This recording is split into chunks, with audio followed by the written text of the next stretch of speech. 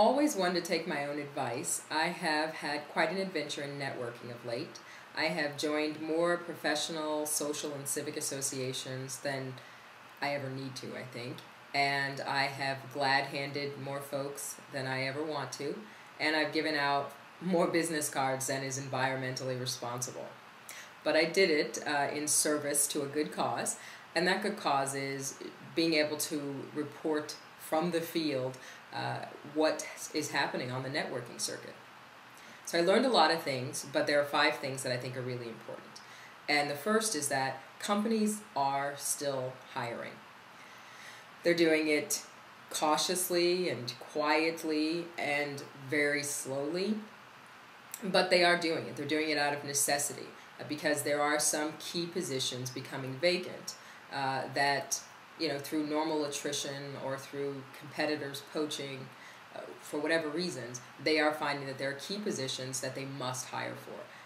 Companies are also finding that there are positions that the economic downturn has created, positions that they would not have needed just a few months back, but nonetheless are finding themselves in need of.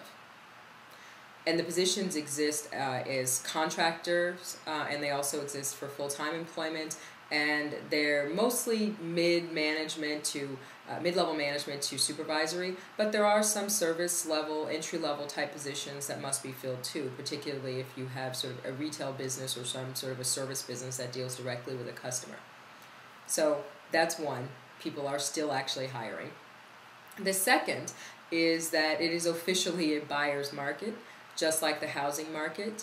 Now, what you might have gotten with a bachelor's degree will take a master's or some amazing skill set or a lot of years of experience to get the same job you might have gotten just a few months back, and right now for less money in a lot of cases.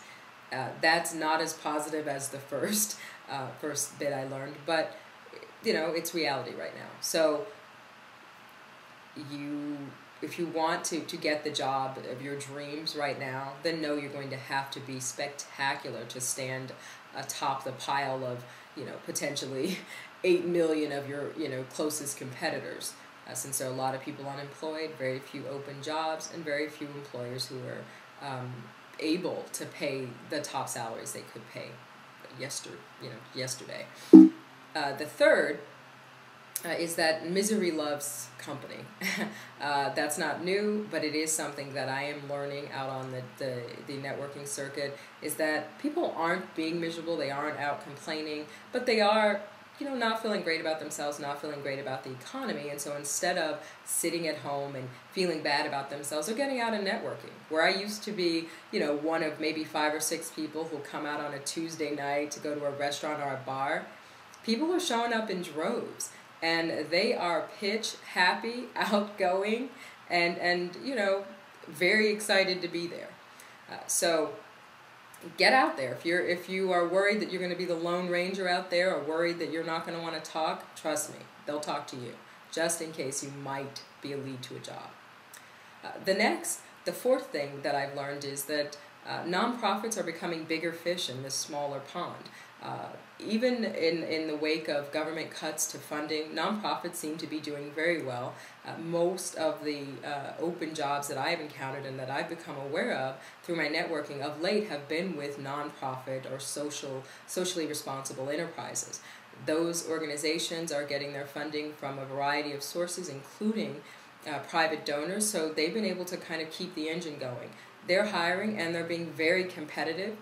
Now they can choose from a variety of talent, and they know that they're going to have to pay for top-tier talent.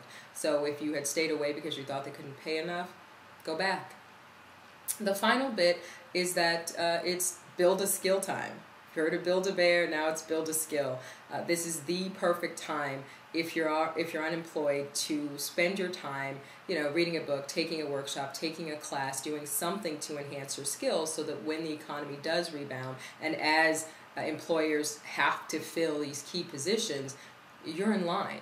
You, with your new economy skills, whether that's technology, international experience, customer service, information architecture, user experience design, whatever it is, you need to be ready with that new toolkit as soon as the hiring opens back up.